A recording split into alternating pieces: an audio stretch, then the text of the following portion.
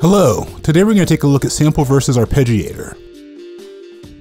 SampleVerse's Arpeggiator goes a step beyond the standard Arpeggiator. It offers many tools to create complex phrases that are expressive and evolving.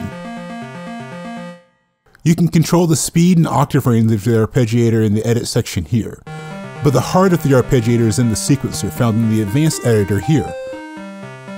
The Arp Sequencer replaces the normal mode settings that you will find in most arpeggiators. Instead of setting the arpeggiator to play notes up, down, or randomly, the sequencer allows you to create customized phrases.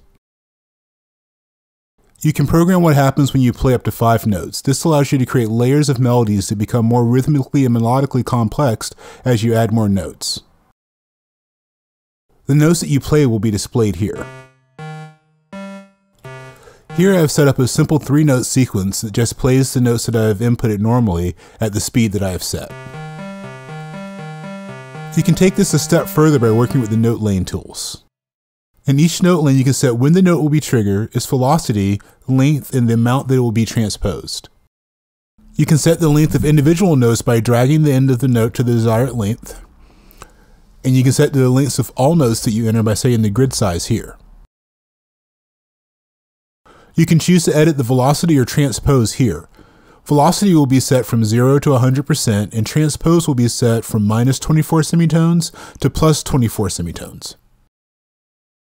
As well as setting the length of each note, you can set the length of the sequence in bars here.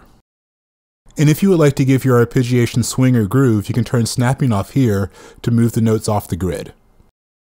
Here is a more advanced arpeggiation using the note lane tools. Each note has varying lengths, transposition, and velocity. And the melody becomes more complex the more notes that you play. Once you have made an arpeggiation sequence that you're happy with, you can save it in the Art menu here. Along with saving your patterns, you can also load your patterns, the included patterns, and clear all notes in the current pattern. Thanks for watching our SampleVerse Arpeggiator video. In our next video, we'll take a closer look at the LFO.